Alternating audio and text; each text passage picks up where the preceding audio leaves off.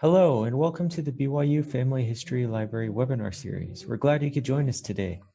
I'm Bryant, and I'll be your host for this webinar.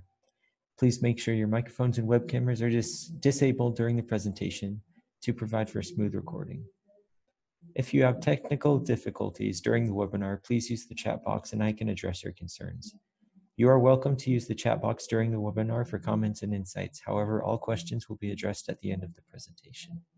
Our next webinar is on May 8th, and that will be Utah Digital Newspapers with Jeremy Minty, and that's Friday at 4 p.m. If you'd like to access a previous webinar, please visit our webinar index on our website or search on our YouTube channel. All of our webinars are recorded and uploaded by the following Monday for your convenience. We also post links to recordings and other updates on our Facebook and Twitter accounts. For today's webinar, we're pleased to hear from James Tanner, who will be giving a presentation on how to analyze genealogical sources. James has over 32 years experience in genealogical research and is an avid blogger of Genealogy's Star blog and Rejoice and Be Exceedingly Glad. He has presented at expos and conferences around the US and Canada. He served for 10 years as a missionary at the Mesa, Arizona Family Search Library and is currently serving at the BYU Family History Library. James has 7 children, 34 grandchildren, and 1 great-grandchild. If James is ready, then we'll turn the time over to him. Thanks, here I am. Well, today we're going to talk about how to analyze genealogical sources. You're welcome to hear from the BYU Family History Library. During the COVID-19 pandemic, we are all broadcasting from home or other locations. The Family History Library, as all of the BYU campus, has been closed now for some weeks, and looks like it's going to be closed for the rest of this summer. So we are still going to continue doing webinars all during the summer, probably, and as long as we're able to do so. This is a pretty interesting and important topic. It's not something that comes naturally to people as they begin to do their genealogical research. It's a topic that is a learned skill. It's something that you actually have to consciously think about and consciously learn in order to be effective. First of all, before you ever get started doing genealogical research or attempting to analyze documents, I would strongly recommend that you know your history. And one of the histories that might be helpful, along with the histories of the places where your ancestors lived and the specific locations and local histories of where they lived, is to know a little bit about the history of genealogy as a subject. Genealogy has been around for possibly thousands of years. Obviously, there are genealogies in the Bible and in other ancient documents that go way back into antiquity. But the idea of doing genealogy as a popular activity for which people are individually involved has become only popular in the last 100 years or so. And this is one book, and I'm not aware of any others, but this is the main book about the history of genealogy in America. And you might be very, very surprised if you were to get a hold of this book and read it. I know it's available online, and it's online for sale at a not too expensive price. And it may even be some used version copies of it available on Amazon. But it is very worth the trouble. Here's the entire citation information written by Francois Weil. Actually, he is French, and he wrote this about the United States, but it's a very, very in-depth look at how genealogy got to where it is today. That's really the basis of understanding what's going on. Now, this is kind of an interesting statement. It was made by George Santayana not too many years ago, but it's those who do not remember the past are doomed to repeat it. There's a lot of variations on this quote and a lot of attributions, but I tracked this down to what we think is the original quote. What this actually means is that unless we understand the history of genealogy, and unless we understand the history of how people came to be interested in searching out their ancestors and the methodologies that have evolved, basically, as you learn genealogy, as I did many, many years ago, you are doomed to repeat it. In other words, you have to go back through and understand all of the different methodologies and things that were available, and learn about the subject to the point where you can where you feel like you can do research, contribute, and understand what's going on. There's kind of a concept out there that's been popularized that everyone can. You don't need to be a genealogist to do genealogy. You don't need to understand the history, the background, and on all of that of the families. It's just sort of a pastime that you can do in your spare time. Most of us who have done genealogy for any extended period of time would possibly and probably quite forcefully disagree with those kinds of an assessment. Genealogy is a very complex subject. It takes a fair amount of study and learning just to understand some of the basics. It's not a matter of just filling in names on a family group sheet or on a pedigree. It brings to bear a whole bunch of different subjects and different things, from geography to map reading to all sorts of things. And I'll mention this again as I go through the presentation today. First of all, before you even get started with the concept of analyzing historical or genealogically important documents, you need to mind your jargon. Now, jargon is a specialized words or terms used by particular profession or groups that are difficult for others outside of the profession or group to understand. If you are in any group, even if you don't really understand how you are in a group, you will probably have your own jargon. That goes for everybody from dog groomers to race car drivers to scientists to professionals of all types. Everyone has their very specialized jargon, terms and words that they use that are not used by those outside of that particular profession. I happen to belong to a profession during my active legal career. I was an attorney for 39 years. And on top of that, I was primarily a trial attorney, which meant that I was involved in a tremendously complex system of jargon, of words that were specialized and had almost no meaning. Many of the words that are used by attorneys sound like common words, like words that you would use on a kind of an everyday basis. But in the concept of in working with and in concepts of the legal community, they have specialized meanings and are used by attorneys and lawyers in a specialized way. So this is something that's very important. And yes, genealogists have a lot of their own jargon. So not knowing the jargon of the genealogists is one of the first kind of steep learning curves that people run into when they start hearing about family group records, and they start learning about online family trees, and they start learning about pedigrees, and they start learning about all of the different things that they're taught, DNA and all the DNA jargon. There's just a lot of just words to learn about and to understand when you begin to do genealogy. I'm going to have to use this, and this, of course, is I'm going to have to identify this as my opinion, and it's my opinion as a practicing trial attorney for most of my life, that I think it's unfortunate that genealogists have adopted some of the legal jargon.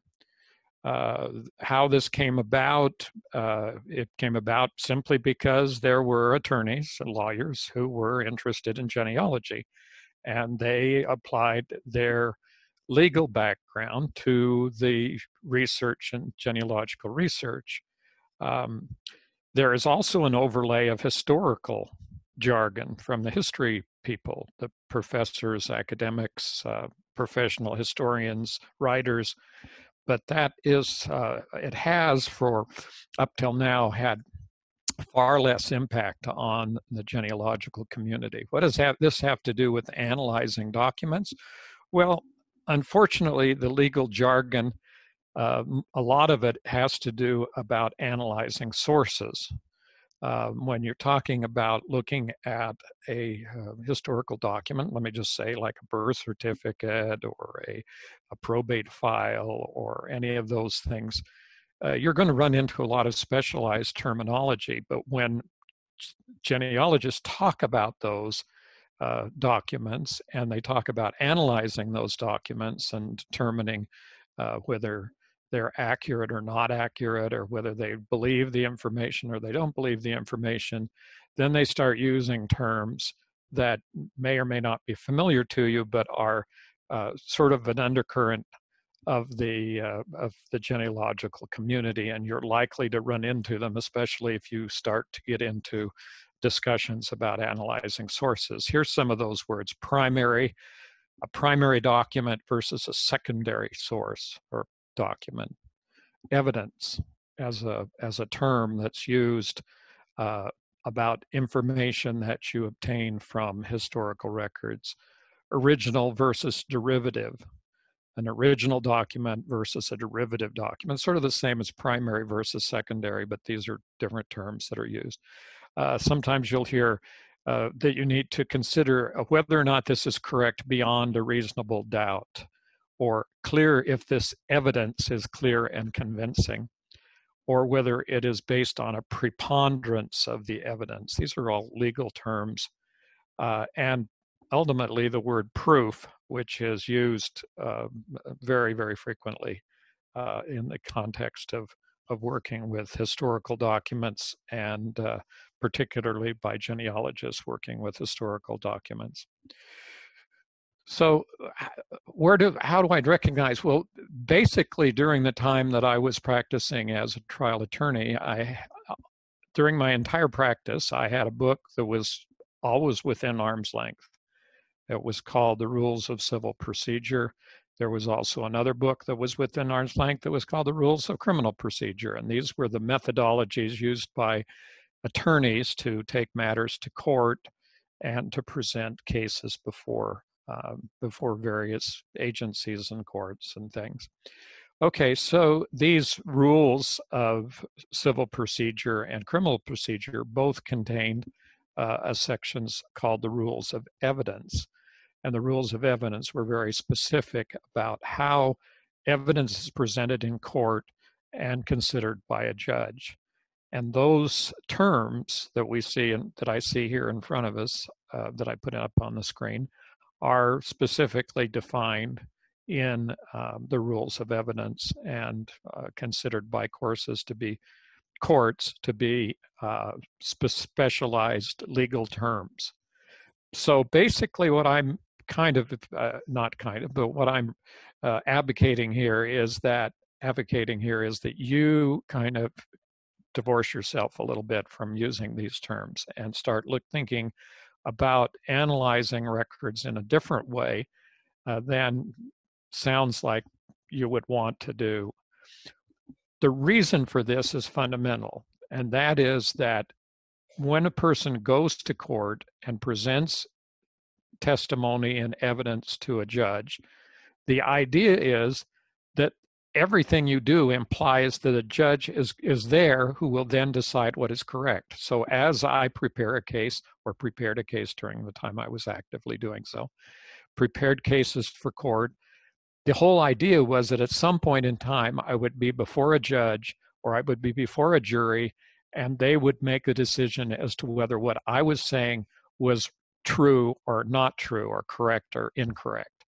And at the same time, there would always be someone on the opposite side, almost always, there would be someone on the opposite side, or at least the judge would be the person I would have to convince.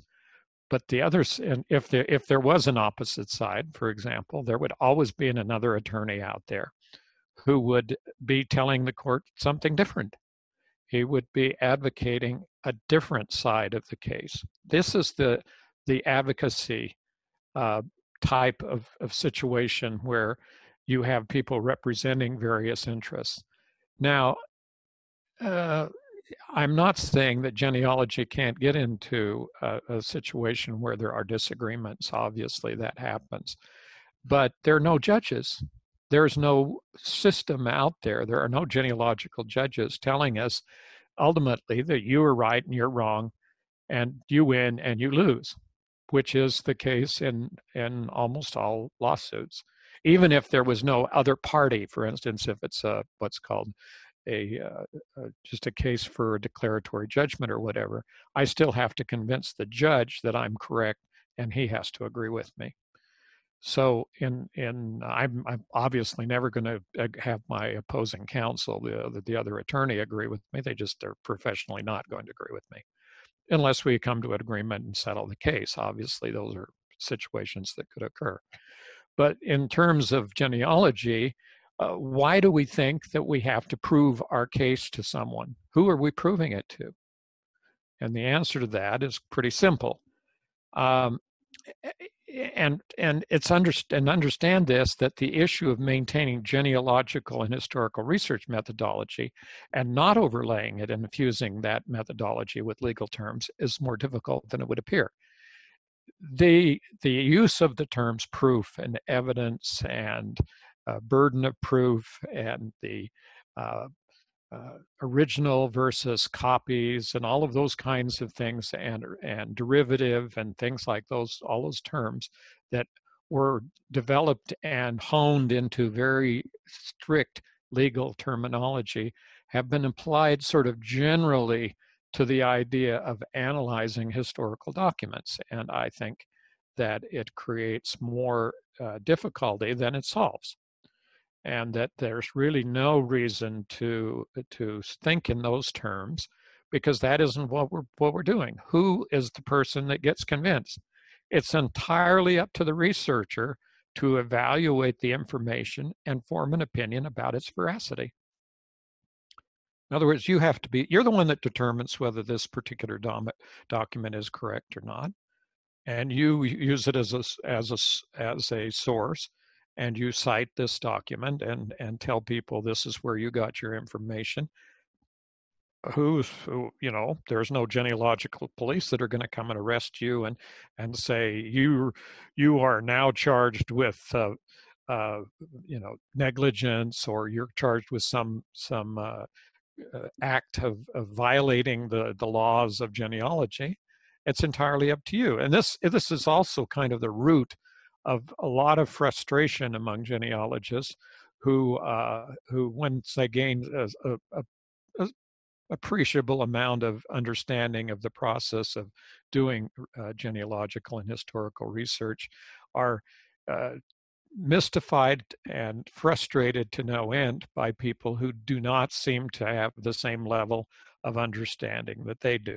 In other words, there's always this background noise in genealogy of people who feel like they know what is correct, and no one else seems to have that ability. This is, if you were if you had graduated from law school and began your practice of law, you would find out in the first week that nobody really believes anything you say, and that everything you said would be, being a lawyer, for example, was in the situation where people would call, where I would expect that every day I would go into the office and somebody would tell me I was stupid, that I didn't know what I was talking about, and that I was wrong. Okay, so genealogists seem to be absolutely offended and ready to quit the pursuit of genealogy simply because somebody disagrees about what date their grandmother was born on, or somebody disagrees on the name of the wife of one of their ancestors, or some other historical issue. And it's inevitable that they will get a long list of historical citations and sit down and write and say, I have absolutely proved that George was my grandfather. Okay, so that's kind of thing that we're talking about. So when we're analyzing the documents, we need to understand that there's a lot of things that we need to be concerned with. And becoming a good genealogist, however, is unfortunately pretty similar to becoming a good lawyer or attorney. Law and genealogy take a significant amount of time, effort, and a lot of case law. Okay, and we're going to talk here just a minute about the idea of case law and how that comes into effect with genealogy. Actually, the most effective way to learn how to analyze any subject is through the case method. And case method, maybe you've seen in the past, you may have seen a movie about attending law school, or you may have talked to somebody who went to law school or whatever. But the whole idea in law school is they don't teach you the law, they teach you case law, which means you read case after case after case. And my estimate one time when I was in the middle of law school, which by the way is usually around 3 years of post graduate work in college, that we were looking at somewhere in the neighborhood of 20,000 cases a semester.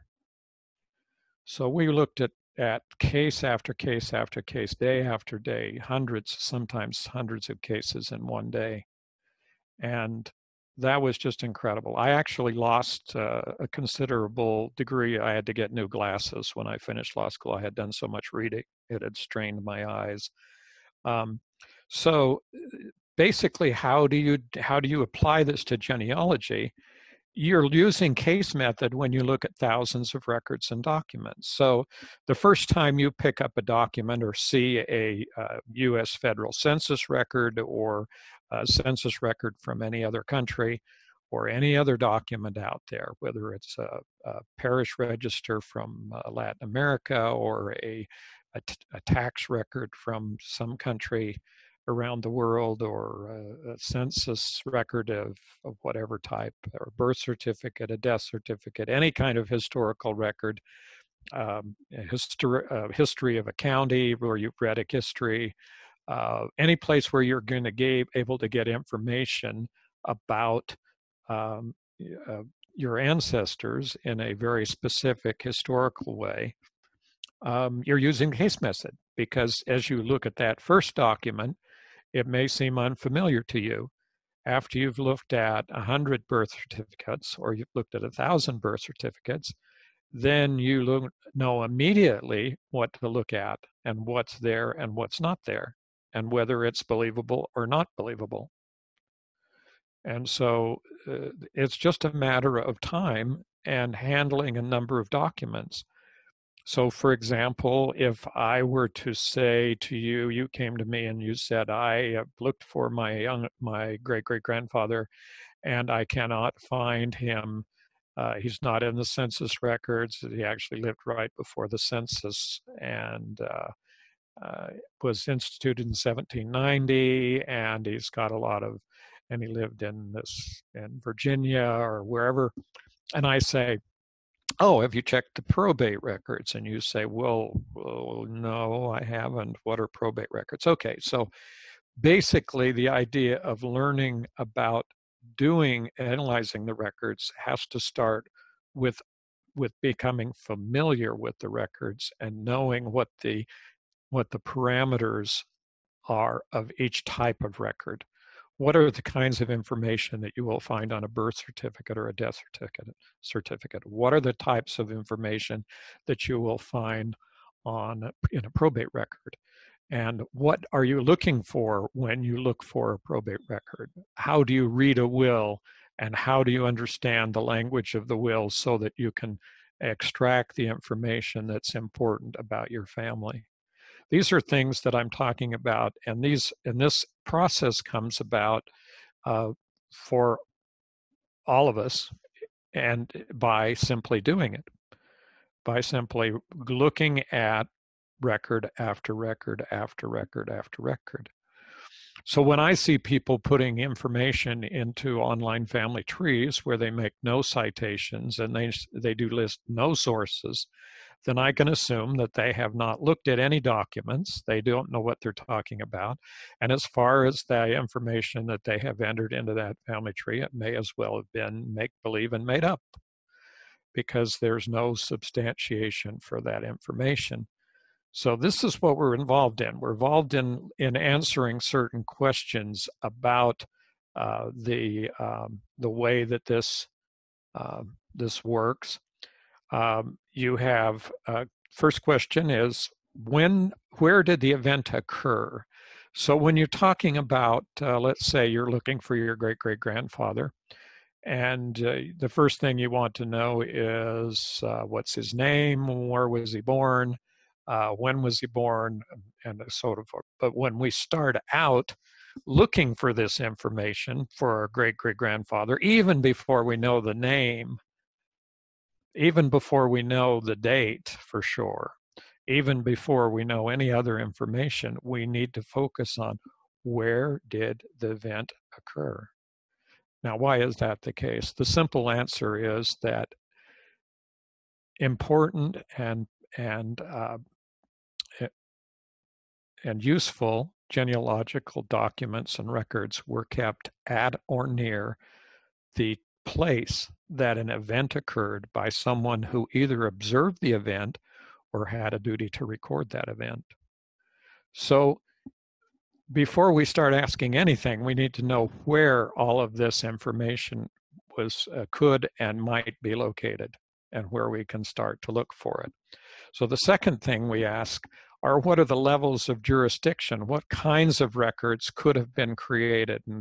And this word jurisdiction is a little bit technical, but it refers to the legal authority over a given area. So, for example, the simple way to understand this is when you answer the question of where an event occurred, then you have to understand what was the historical context of that place.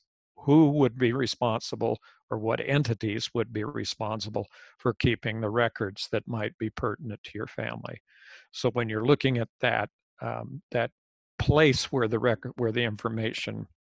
event occurred, then you're looking for the information that might have been gathered from that event and who would have been collecting it and storing it. So let's say, for example, that I'm going to give one here in Utah. If your ancestor got here and was born in 1850 in someplace in Utah, you would want to know where in Utah maybe he was born. How would you know that? Well, you work your way backward step by step. So where were his children born? Where were his grandchildren born? In other words, as you work your way back up your pedigree from you yourself, you have to fasten your attention on the places and then move carefully backward to see if that document could have been created in that location. So if you're starting with your grandfather, great-grandfather, for example, you may want to know where your grandfather was born, and that would give you an idea of where the family might be and where to start looking for records for your great-grandfather. So each of the jurisdictions there, and we'll talk a little more about that in just a minute, are those places that you're going to look for. So what was the date of the event? This puts it, we're not talking about like 7th of June of 1775. We're talking about an approximate time frame of when this document might have been corrected. created. So if we're thinking in terms of a specific document having been created, then we need to think of the time frame that would happen. Now, if we're looking for a birth record, for example, there's a lot you need to know about birth records. Just kind of a side here on birth records. Most birth records in the United States did not begin to be kept until the 1900s, until the 20th century, and many were not kept consistently by states or counties until well into the 1950s and 60s. So there's places where birth records are just not existent, and as such, not the government type of birth certificate most people think of when they think of a birth record. So where do you go to get this? Well, that's all a different question of how to do research. But when we're focusing on the questions that we're asking, these are the questions we ask of the documents when we're looking at the document we're sent. So when we're looking at the certificate that says this was this person's birth certificate, we look and say, where did the event occur? Where was the birth? And who created this, or what or jurisdiction created this birth certificate? What was the date of the birth? Who recorded the event on the birth certificate? Who gave the information that was there? Was it the person who was at the birth, or was it someone later who recorded the information from someone else? When was the event recorded? How long after the event was the record created? And how was the report preserved? How do we have this? Why do we still have this record with us? Where did it come from? If you were thinking in terms of the legal effects of this, you would think in terms of the chain of custody. In other words, who had the original document, who got the document next, and how did we end up with a copy of the document? Even if it's online, digitized, we need to ask that question as to where this document came from. And is this a copy of the original report, or is this the actual original document that was created? So these are kind of the questions, and they go to the same kinds of jargon. By the way, the trap here with the legal jargon is that they can be used to kind of answer these questions sometimes, and you're being given the idea that by using the legal jargon, you're adding something to the analysis. And the answer to that is going back to what I said just moments ago, and that is the researcher is the one that makes the decision about whether the document is accurate or not. That has to do with the researcher doing the analysis, not with any third party that you're proving this to. You don't, I suppose you could take that birth certificate and stick it in front of your, sister's or aunt's face and say, see, I just proved that he was born on this date. No, you didn't. By the way, you didn't prove it. What you did was you found a document that had information that said that he was born on a certain date. That did not make that the date he was actually born, or she, or whoever. Okay, now back to the idea of these jurisdictions. The jurisdictions pile up like pancakes. They are basic. So if you were thinking of the times of different types of jurisdictions, for example, here's an example of a set of jurisdictions. Some of my ancestors were born in a place called Beaver, Utah. It's an incorporated community. It's an actual city. So there's a Beaver City, Utah. Okay, that's one level. So there are records that may have been created by this entity, Beaver, Utah. There might be school districts, church subdivisions, different churches organized, and other local organizations that also kept records and were part of the record keeping area. The power districts, irrigation districts, hospital districts, these could be larger areas than just the town of Beaver. Might be in a power district that took in a whole county or a whole southern part of Utah for that matter. Beaver County is the next subdivision. There are records created at each of these levels. This is what I'd say in the pancakes. And they're not duplicative. They're not the same records. There are records that are only created by the municipality. There are records only created by the school districts and the churches and other local organizations. And there are records that are only created by the county. So every one of these subdivision needs to be examined in doing your research. Then you have the state of Utah and the United States of America, and same thing. A United States of America document might be like federal taxes, United States Army records, anything that was created on the U.S. Census. All of these are federal records that are not created on the local base, on the local level, even though they may contain very local and very specific local information. Now, why is it important to understand this when you're analyzing a document? Because you need to understand the level at which this document was created so you can determine what kind of responsibility the person who created the record had to be accurate, or where they got the information. Okay, so this is kind of the concept here. And this list is open-ended. There's always more jurisdictions. There's always more areas to start looking for. I did a study not too long ago on Utah, the number of agricultural organizations in the state. It turned out to be a long, long list of farm bureaus and all sorts of places that had collected information about people within the state. So, okay, so we're going to look at here now at a U.S. federal census record. This is probably one of the what we call gateway records for genealogists. The first time that you sit down to do your genealogy, whether you're here in the United States or some other place, you may begin looking through a census record that was kept and maintained by some government agency or the national government of that area. In this case, the federal census in the United States was begun in 1790, and it was up to 2020, and we're in the middle of having another census taken right now. And the last published census is in 1940. It'll be another approximately 11 years after. Every 11 years, a new census, or 12 years, a new census will be published. So we're looking for the 1950 census as the next one to be published. Question is this: for the basis of analyzing the documents and looking at the United States Census, do we just simply assume everything that was put into this census is correct, accurate, and complete? Answer is hardly.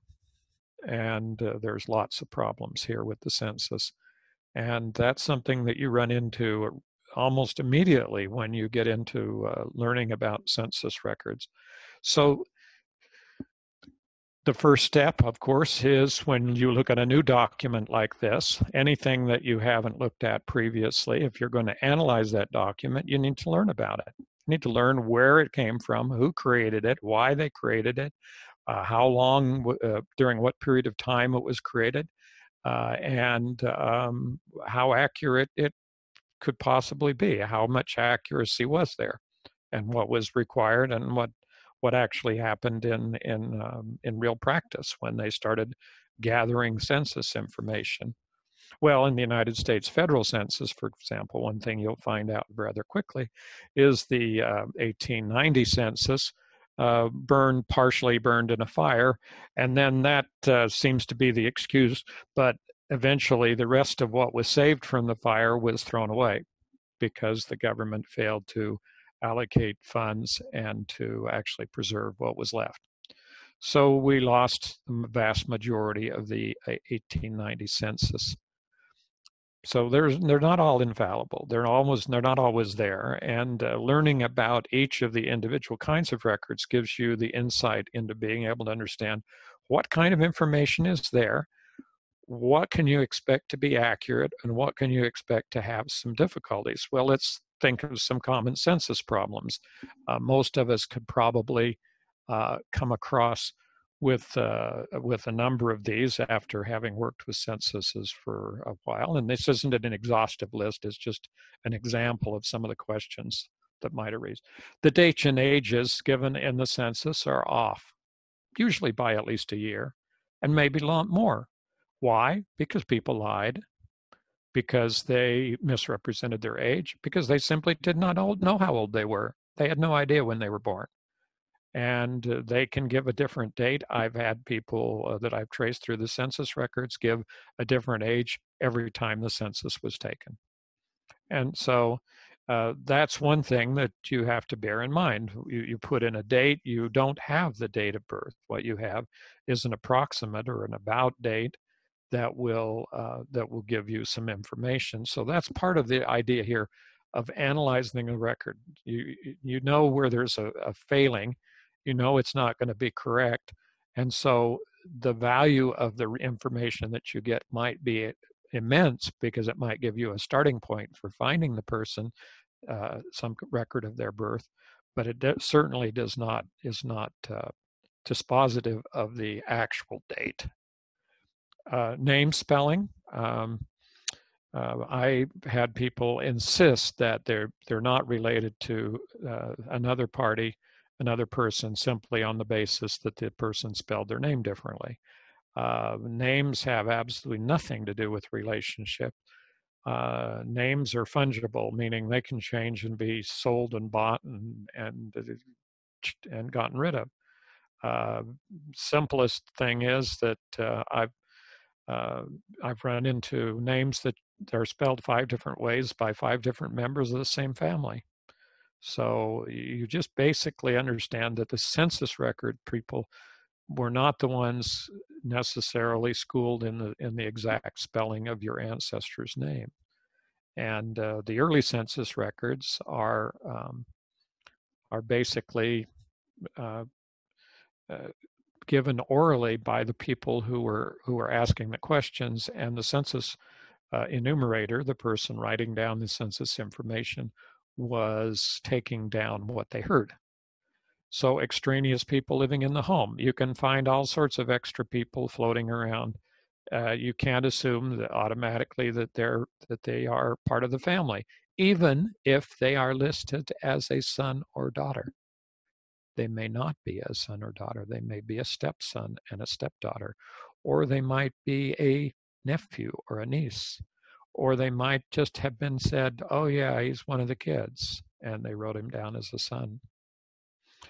We look at the 1880 census, and as we're going to analyze this document, we're going to pull out some information. And the first question that I had asked a moment ago was where. So we're going to look at where this occurred.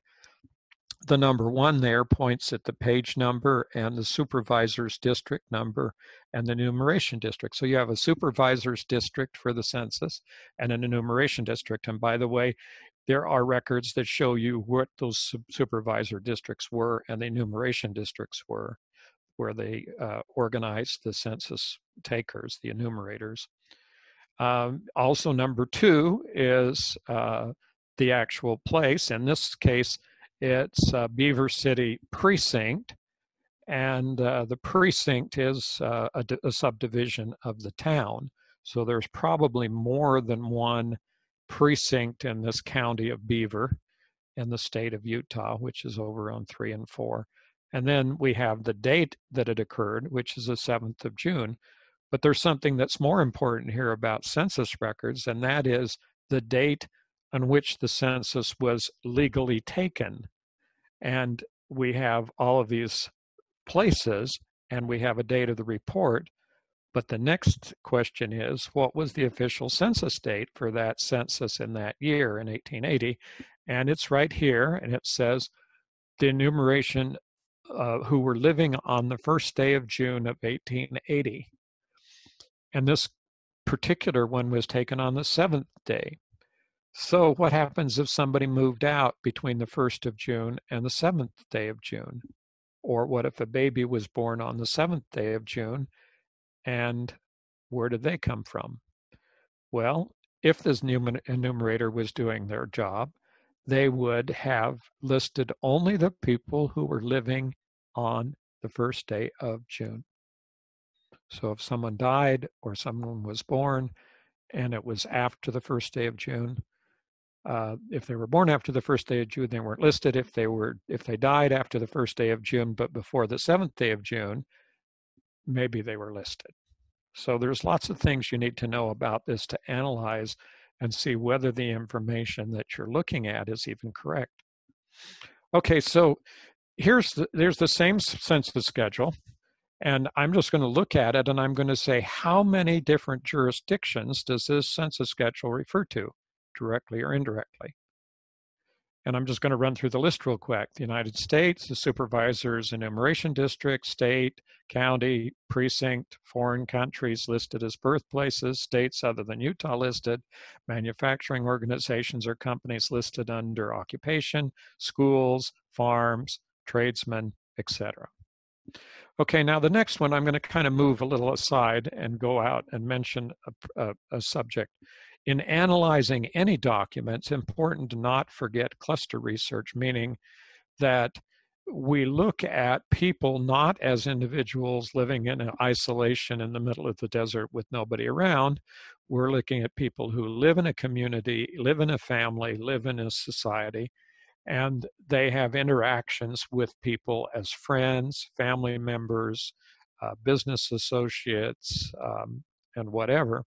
So in order to actually understand any given record, any record in the context of when it was created, you need to know about the community and begin to understand that people lived within this community and that they're best identified by putting them into the context of the community.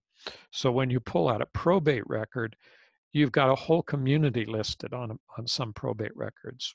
And some probate records run to hundreds of pages long, and they include, for people with more wealth, they include huge long lists of property. And when they sell the property in the probates, there may be hundreds of people listed. And all of these people had direct information and association with the deceased and the deceased family. And so when we expand our concept of analyzing documents in the context of all the information that is available about the family and the community, then we can start to find out whether or not the information in that particular record is believable and consistent with what we know about the community, the larger community. In addition to that, in analyzing and looking at the document, as comes from the list of all the jurisdictions that were in this one record, they suggest all sorts of different places to go to get additional information about this family and all the other families that are there. Understanding that when you're analyzing something like this census record, the census taker, the enumerator, went door to door down through the town. So the people who are listed next to your family are the neighbors. And maybe their neighbors are related, or maybe the neighbors would end up being the husbands or wives of the children. So you need to analyze all of that information, and that's also part of what's called cluster research. So what about the idea of proof here? I included that in the terms that I wasn't happy with. Here's a definition of proof. It's the evidence or argument establishing or helping to establish a fact or the truth of a statement. Okay, well, it's really a legal issue altogether. It has to do with establishing facts or truth in the context of having someone there, like a judge or a jury, who will understand, listen to the evidence and make a decision as to whether or not they believe it, is what it comes down to.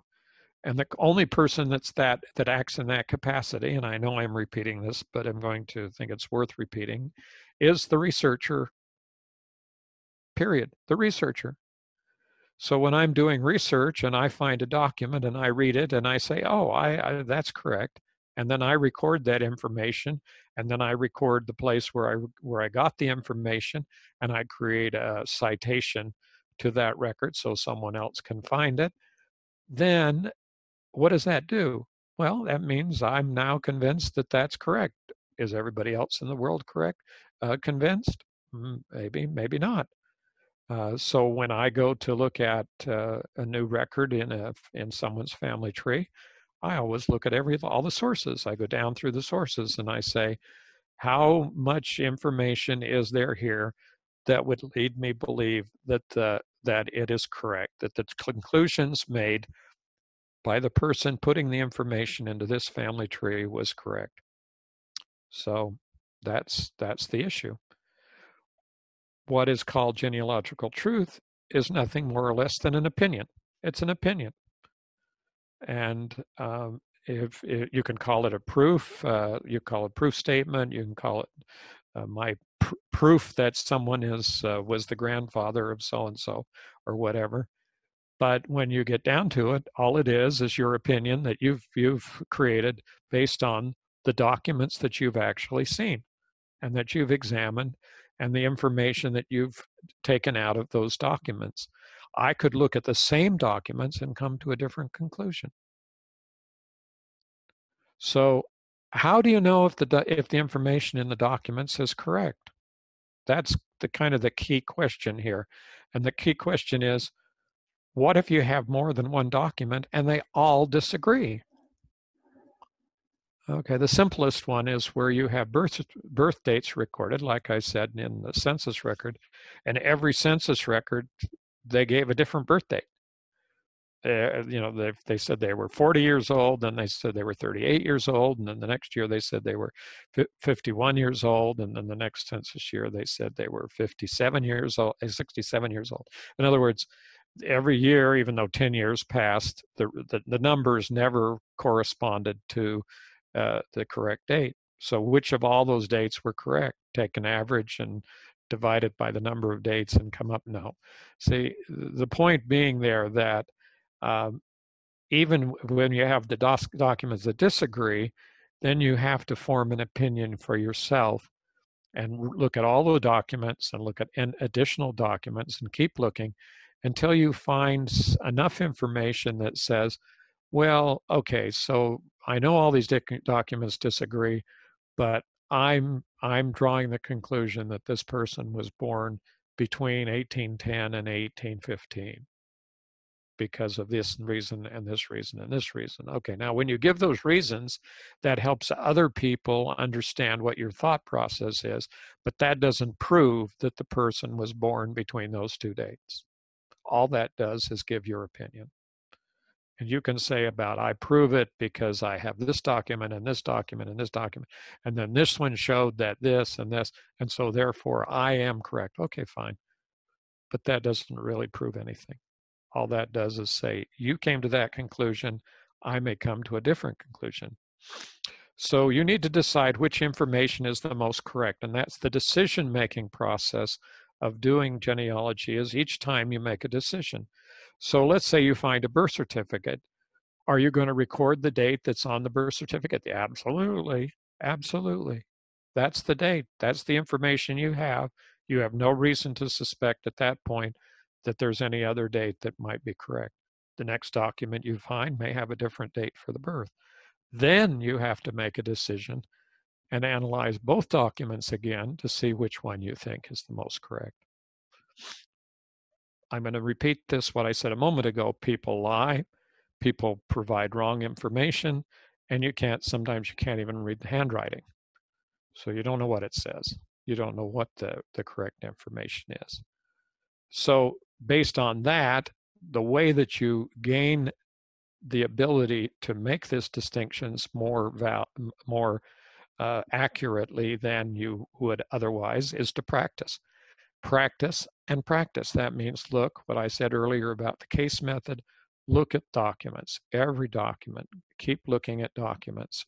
The more you do that, the more time you spend looking at the actual documents, reading them, looking at the information and analyzing the information, the greater your skill in detecting what's correct and what's not correct will be. There are some genealogical skills like handwriting recognition, foreign languages, archaic terminology, and maps and geography that are absolutely essential to being able to analyze these documents. So if I handed you a document in Danish or in German or in French, and you didn't read Danish or French or German, there would be no way you could tell me or determine if the information was correct or not, because you couldn't even read the information. So basically the concept here is there's a lot of other skills we have to learn in order to get to the point where we actually can make an opinion as to whether or not the document is correct or not, and look at the information and analyze the information that's in there. So we acquire the skills necessary by going to classes and webinars, by looking at books and reading books about genealogy and about records and learning about what kind of accuracy there is in records and not in records. And we spend time in libraries and archives where the records are located, so we can look at more information and gather more information. And then we ask for help. We go to people who have been doing this for an extended period of time, and they say, look at this document. And they will go, oh, well, it says right here, the person was born in 1697. And you go, oh, is that what that number is? Okay. So this is the kinds of things that we need to know about and to learn about. And here's some specific resources that'll probably help you. First of all, if you need to get started and you don't understand the process, then we have the Family History Guide, which is the fhguide.com. And it is a free, structured educational website. It has thousands of resources and links out to articles and videos for information.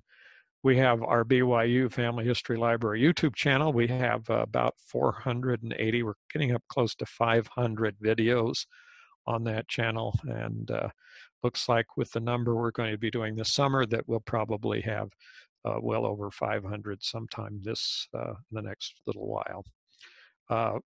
There are formal university level classes.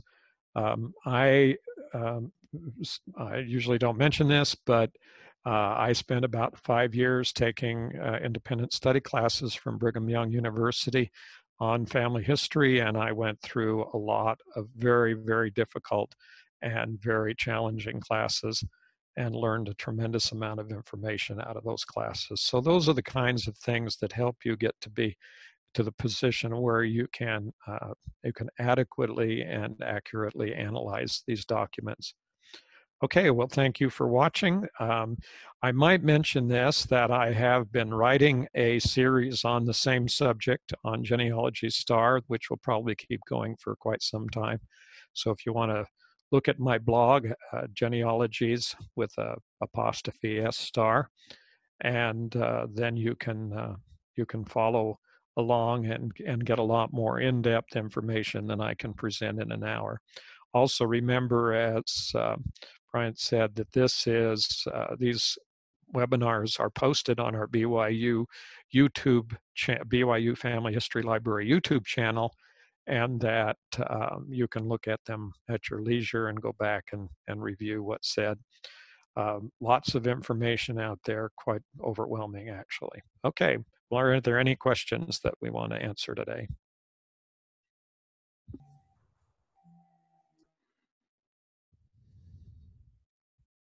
Hopefully I didn't put everybody to sleep instantly, so somebody was awake long enough to have a question.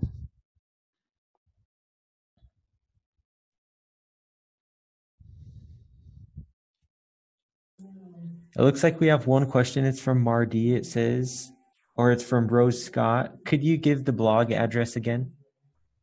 I didn't give the blog address. The Family History Guide is the fhguide.com, the THEFH guide, GUIDE.com. And Genealogy Star is a long one. It's Genealogy Star at blogspot.com. But It's GenealogysStar. Just look that up. Look up Genealogy Star. Look up my name, James Tanner, and Genealogy, and you'll find a lot of references to it. So it's pretty easy to find just by doing Google search.